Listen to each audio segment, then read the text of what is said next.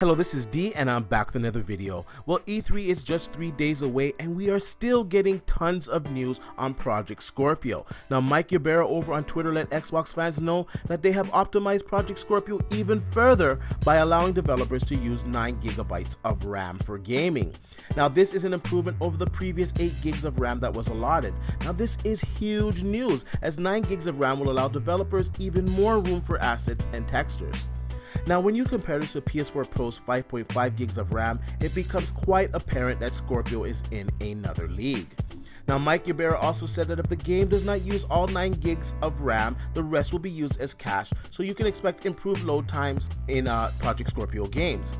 Now, most games use 4 to 5 GB of RAM for gaming. Now, allowing developers to use 9 GB of RAM actually pushed the industry forward. Now, PC gamers will also reap the benefits of this, so it's great for gaming in general, as it will become the norm as games will be developed with 8 and 9 GB of RAM in mind. Now, we're only 3 days away, and if Microsoft is dropping bombs like this so early, imagine what they have in store for us at E3. Now, this is a really short video today. I'm trying to work on some stuff for E3 and get all my stuff together, anxiously anticipating Microsoft's press conference on Sunday as we will finally get the details on Project Scorpio.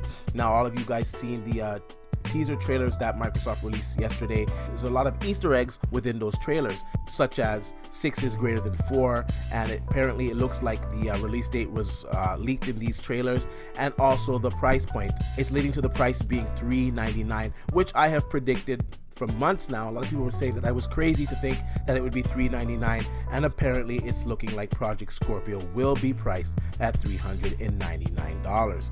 Anyways, I want to know what you guys think, so please sound off below. I ask you guys to like, share, and subscribe to the channel, and I'll see you guys on the next one.